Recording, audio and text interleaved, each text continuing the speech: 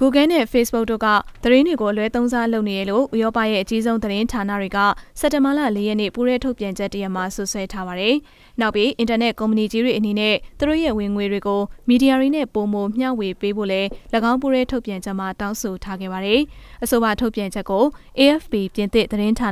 Press Association Britain သတင်းဌာနနဲ့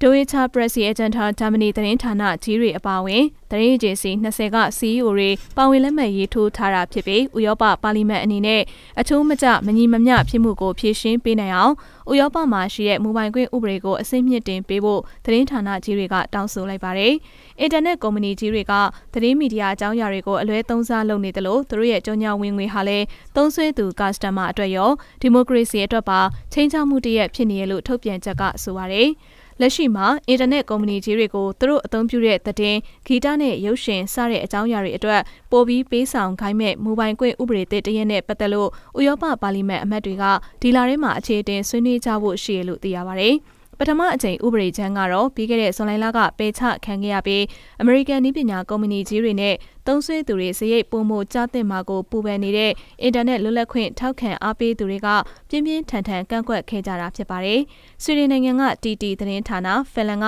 STT ၊ဘယ်လ်ဂျီယံကဘယ်လ်ကာနဲ့အော်စတြီးယားက APA သတင်းဌာနတွေအပါအဝင်ဥရောပတိုက်ကမီဒီယာအဖွဲ့အစည်းတွေရဲ့အကြီးအကဲတွေလက်မှတ်ရေးထိုးထားတဲ့အဆိုပါထုတ်ပြန်ချက်ထဲမှာ Google နဲ့ Facebook တို့လိုအင်တာနက်ကုမ္ပဏီကြီးတွေက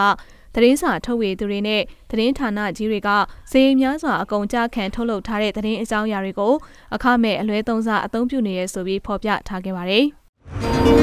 ။